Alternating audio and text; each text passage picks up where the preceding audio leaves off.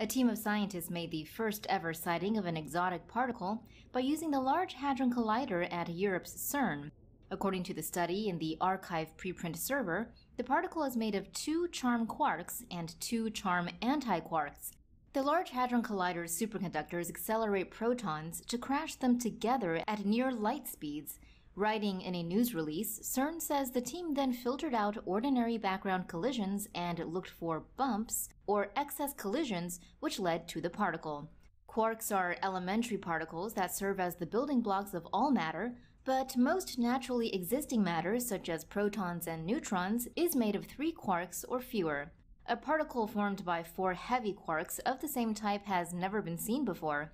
CERN cautions that it is not known if the exotic particle is a pair of charm quarks held together by a weak bond, or a system of 4 quarks held together by strong bonds known as a true tetraquark.